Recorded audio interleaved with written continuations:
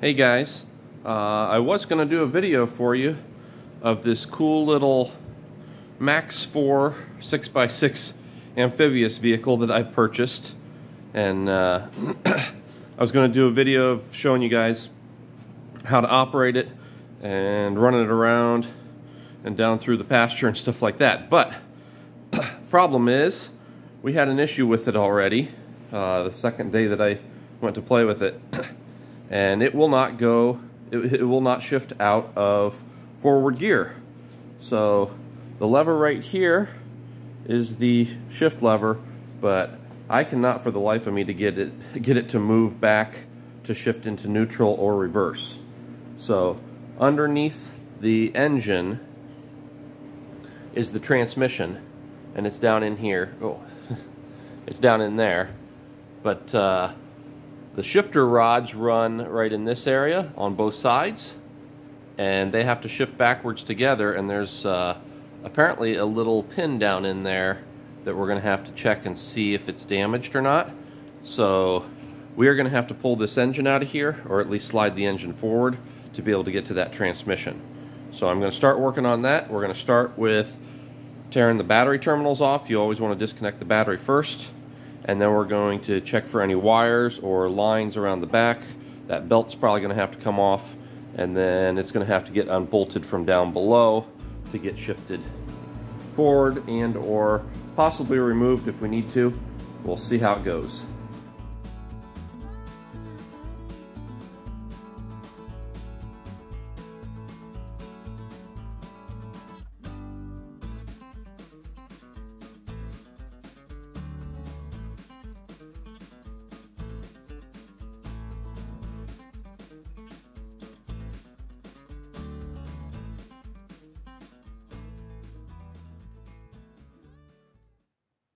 So we've shifted the engine forward.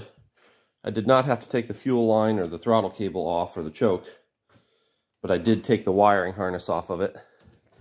But now we're down to the transmission area, and this is a T20 transmission. They use these as basically a skid loader transmission, but this is the area that needs to be addressed. These are the two shifter areas. And there's what's called a diamond. There's a diamond plate right here, and a diamond right there. I don't know if you can see it easily. And then there's a retainer bracket on top of it. We're gonna have to pull this off to be able to slide that diamond up. But I want to get these shifter rods off of here first. And this one looks like it's way out of adjustment too. I don't know about that one. And that might be part of our problem, is if these shifter arms don't shift at the same time, it can't drop into gear. So we're going to take a look at that, see what we can find, and go from there.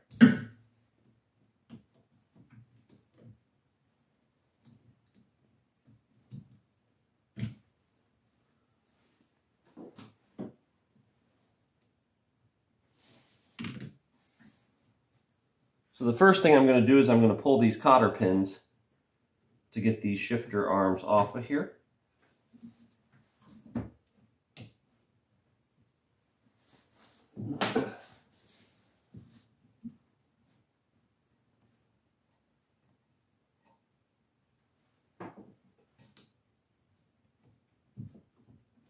There we go.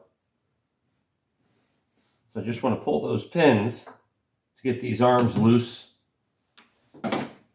from the diamond area, because I want to see if I can turn those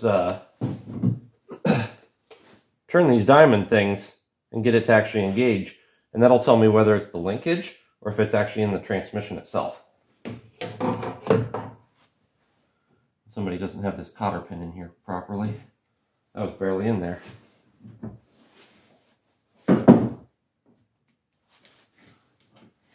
We'll drop this pin out.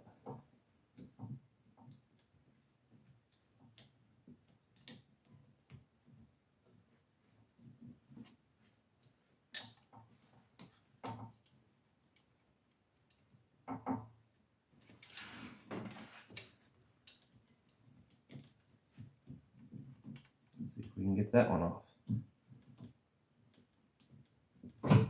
There it is.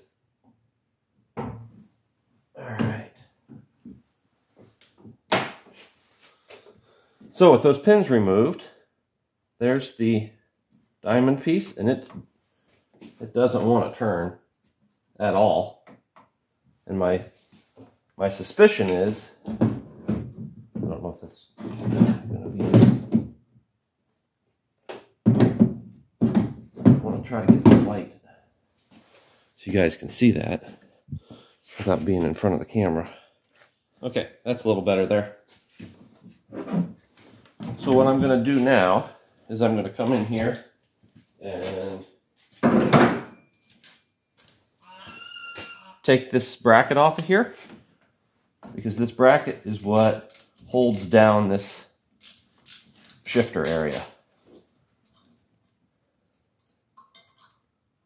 So I'm going to pull the bolts on that.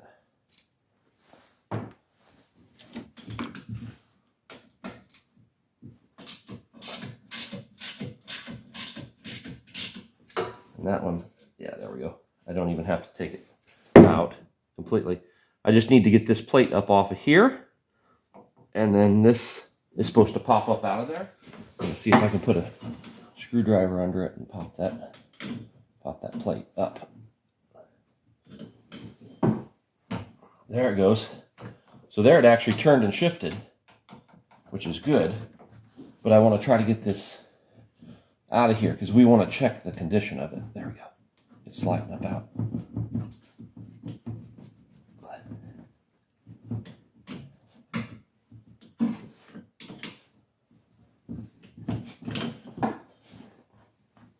Maybe.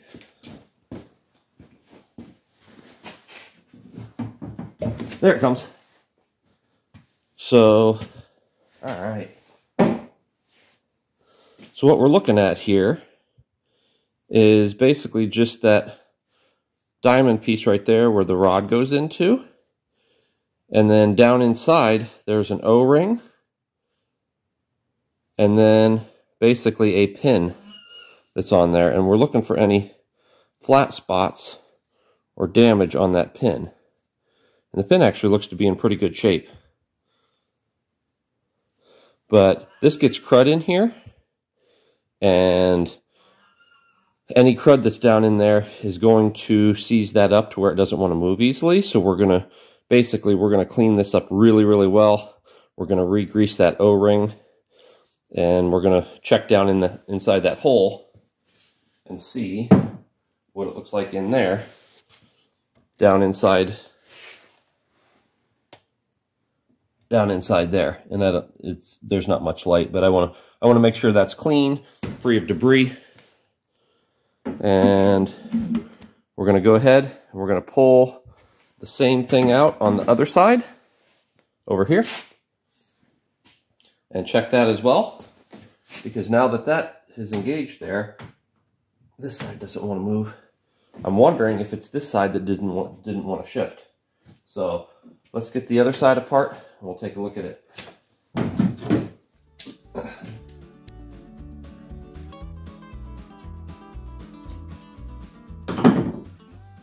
Okay, that side came out as well, and I'm looking at the pin on that, and it looks fairly clean, but this looks really, really dirty.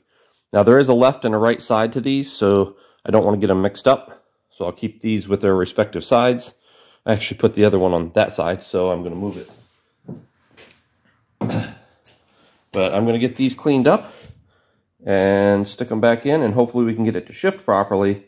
And then after that, we're going to have to probably adjust those arms that come back for the shifter linkage itself and try to get those balanced so it'll shift a little better. Okay, so I got the piece cleaned up here. What I'm going to do is I'm just going to take a little bit of high temperature grease. Now, I don't know if that transmission gets super hot or anything like that, but I cleaned this up really, really well and got all the crud off of it. Now there's an O-ring right there. You want to make sure that's in good shape, but I'm going to put a healthy amount of grease on this, especially up around this top ring here. That O-ring seals it so it doesn't get crud down into it, but this thing has to twist down inside that hole that's right there. So what we want to do is get that good and greased up. And I made sure that everything was clean down there, but I'm going to drop this back in. And there we go. That should go in nice and free. So what I want to do is I want to test this now and see if I can shift this forward. So I got this other one in already. And I'm going to bump it a little bit here to see if I can, oh, there it goes. There it goes, and that's in forward gear. There's back to neutral. And there is reverse gear for both of them. So that's going to work. I think these things were just kind of crudded up real bad. So now what we need to do is we need to make sure that these two arms, when they connect here, are fairly balanced. And it already looks like they are not very balanced. We want to make sure those two arms are balanced when we put those pins back in there. So when we go to pull on the shifter in the front, those two diamond tabs can try to engage back there at the same time. So that's what we're going to try to do. We'll see how it goes here.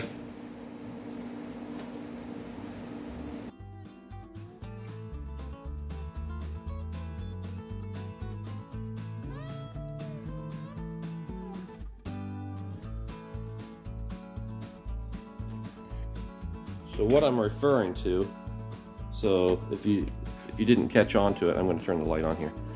If you didn't catch on to it, so from the front, this rod right here that runs back basically has a shaft that goes through this. And when you push back on it, basically there's a little bit of play in here because this is double nutted, and there needs to be so that can pivot forward and back. So right now it's in reverse.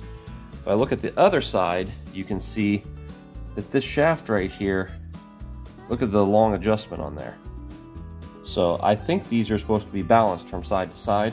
Now I've never worked on one of these before, so I'm not 100% sure, but what I think I'm gonna do is try to adjust those to where these are a little more balanced and see if that shifts in and out of gear a little better.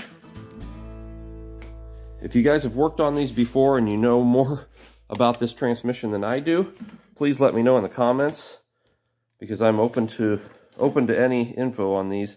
I'm just looking at this as, I'm mechanically inclined, so I'm looking at it as a mechanical device and trying to figure out, okay, why didn't this shift right? So I'm going to balance these out, which is basically, I'm just going to take these nuts loose and see if I can get that to where it slides evenly back and forth.